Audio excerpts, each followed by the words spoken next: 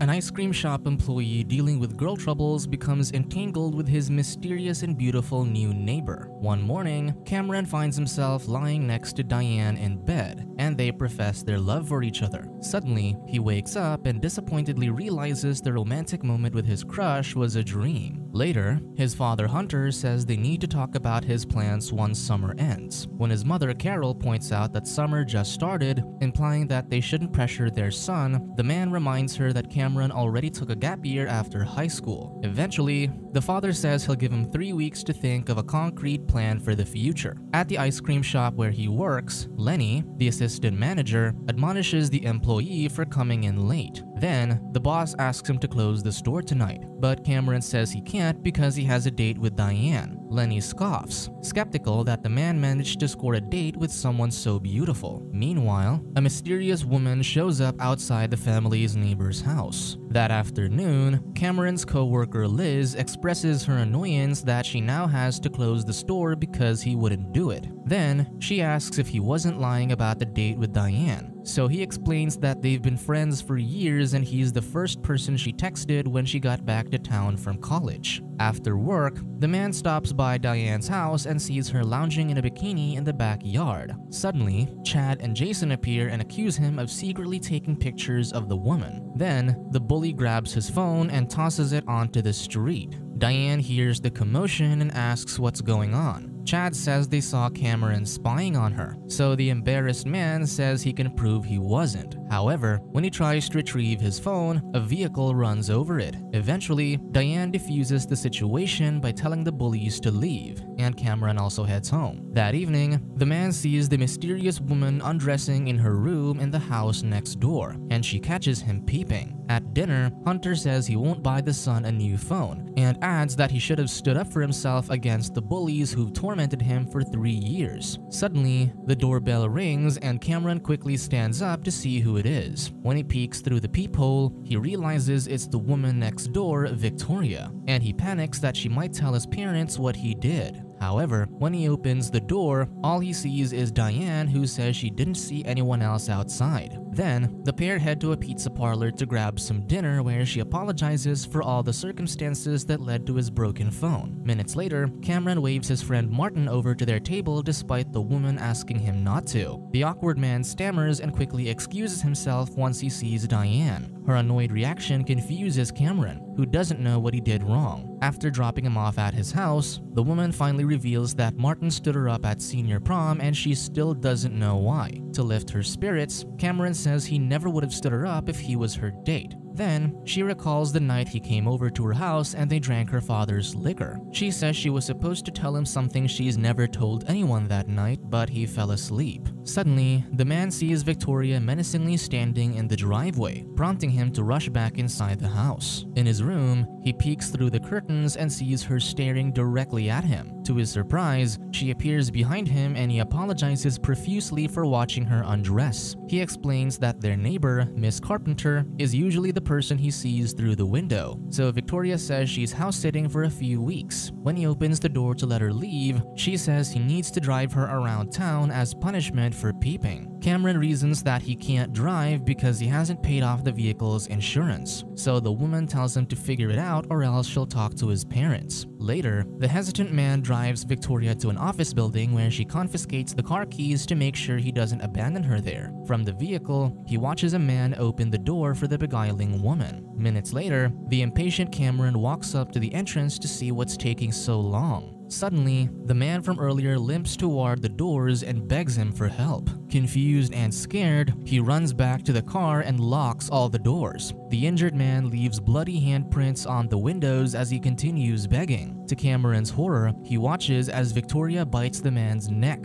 ending his life. On the ride back, he deduces that she's a vampire, and she threatens to kill him if he refuses to be her driver. Outside his house, Victoria kisses Cameron and says he needs to trust her. The next day, Hunter asks his son about the blood, and the neighbor arrives just in time to explain that she saw an injured deer slam into the vehicle last night. Then, the woman tells the father that she knows all about the insurance issue with the son's car, and that she's willing to pay for this month's fee if he'll drive her around while she's in town. Despite Cameron's many excuses as to why he can't, Hunter doesn't see anything wrong with the arrangement, much to Victoria's delight. Later, Martin admits that he stood Diane up at prom because he doesn't know how to act around her. Then, he asks the friend for help convincing the woman to give him another chance. That night, Cameron waits in the car while the vampire heads inside another building. Moments later, a person's lifeless body lands by the vehicle from several stories above, startling the man. Eventually, Victoria returns to the car, hungrily licking the blood off her fingers. Before heading home, Cameron makes sure to wash the blood from the window at a gas station. Hours later, the vampire appears beside him in bed and says it's time she told him the reason why she's in town. Victoria says she's 247 years old, and in 1890, a rival pack of vampires killed her lover when he refused to join them. She adds that over the last century, most of the pack members moved to America, a few of whom are in town, and she vowed to eliminate every last one. After learning that the people she's killed weren't human, the relieved man says she should have told him from the start. The next day, Martin asks Cameron to tag along on his date with Diane because he's too nervous. Later, Lenny's in disbelief upon seeing the employee hanging out with Diane outside the shop. That night, the man asks the vampire how many she has left to eliminate in town. Victoria says there's one tonight, and another that she hasn't located yet. She explains that the elusive vampire was the one who killed her lover, who was also their pack master, and she vows to make the death as excruciating as possible. Despite Victoria's orders to stay in the car, Cameron insists on accompanying her into the building. In the basement, she confronts her target, but when the man sees Cameron, he fires several shots in his direction and he crumples to the floor. Seconds later, Victoria bites into the target's neck, easily defeating him. When she checks on Cameron, he smiles and reveals he played dead to distract the other vampire. However, she admonishes him for the risky move which could have costed him his life. Before they part ways, he asks her to drop by Martin and Diane's date tomorrow so he has an excuse to leave, and she agrees. The next day, Liz asks the man if he'd like to watch her friend's band play tomorrow night, but he politely declines. During the date, Cameron fills the awkward silence by sharing that Martin's trying out for a semi-pro baseball team this year. When he says he needs to leave, both of his friends beg him not to, aware that he's the only one capable of salvaging the painful situation. Just as Diane goes to the restroom, Victoria arrives to pick the man up.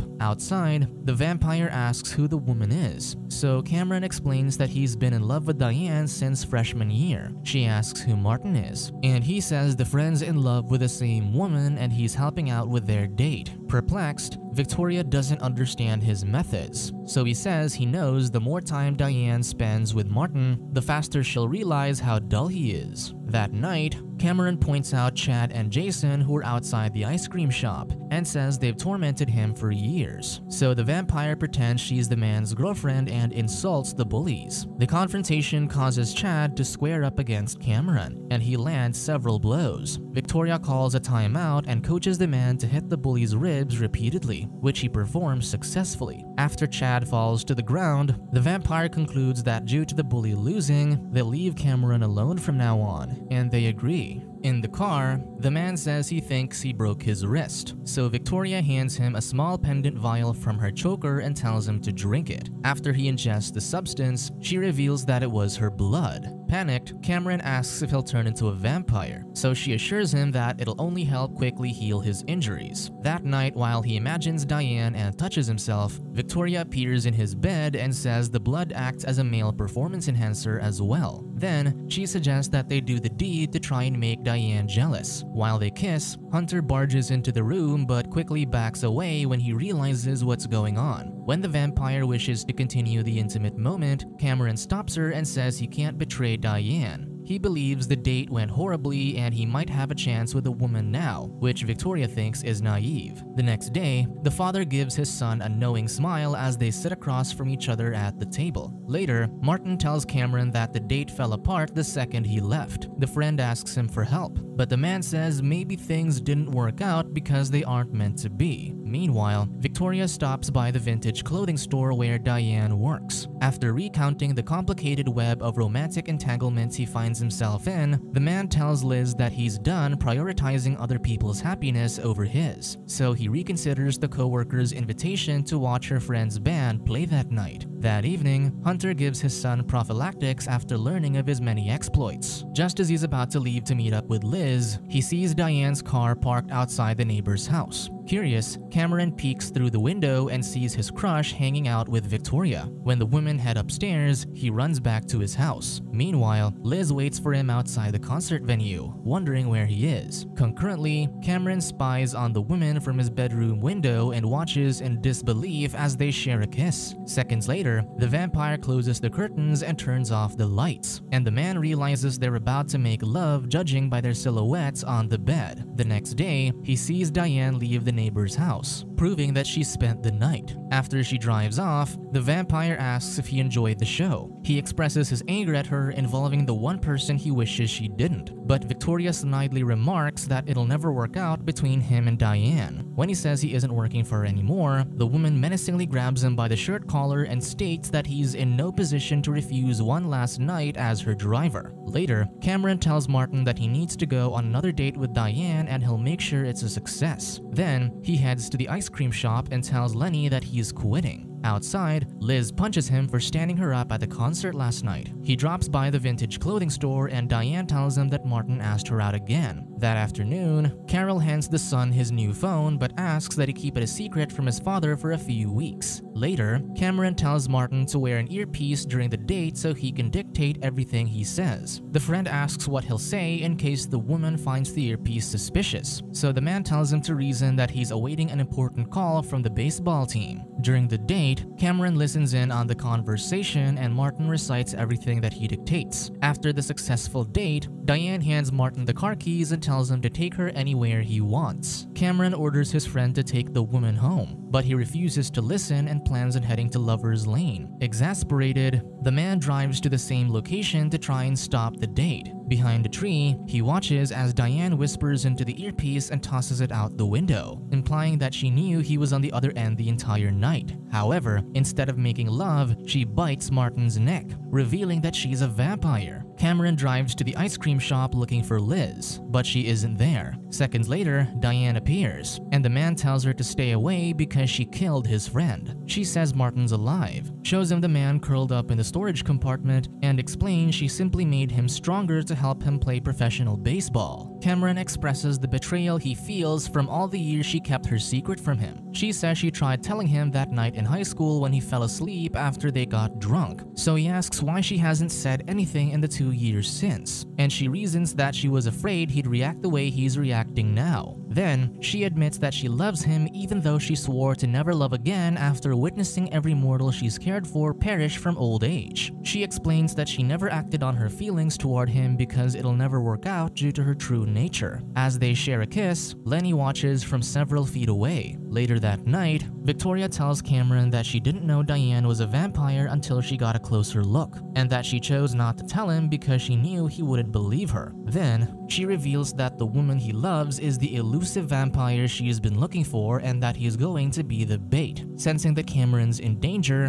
Diane arrives at his house. Suddenly, Lenny jumps out from behind a tree, says he knows what she is, and threatens to tell everyone. So the woman takes him down and feeds on his blood. Minutes later, she and Martin barge through the door to confront Victoria, who's taken Cameron hostage. The women engage in a fierce battle, and when Victoria lunges at Diane with a blade, the latter shields herself with a wooden tray and throws the vengeful vampire to the floor. While straddling Victoria, Diane forces her to listen to what happened a century ago. She says their packmaster was a vicious leader and she wanted nothing more than to escape. She met Victoria's lover who told her that she'd be safe in their pack and even gave her his blood. However, her heartless master found out and he killed the woman's lover. After hearing the truth, Victoria apologizes and delights in the fact that she found a living pack member. They share a kiss, and she suggests rebuilding a family together. As they say their goodbyes, Cameron tells Victoria that he had fun killing vampires with her. He asks Diane why she has to leave, and she says it's time for her to move on. She knows he doesn't want her to go, but he still has a whole life left to live. After the vampire gives him one last kiss, Lenny, now a vampire, asks Cameron to tell Liz that she is the new assistant manager. Then, he joins the women and Martin in the vehicle just as they drive off. The next day, Cameron tells his parents that he plans on becoming a writer focusing mainly on the vampire genre. Outside the ice cream shop, he apologizes to Liz and tries to recount everything that happened in the last 3 weeks. Even though she doesn't believe him, Liz accepts his apology and lets him in the store. Subscribe to watch more videos like this, turn on notifications and leave a like to help the channel out. Thank you for watching.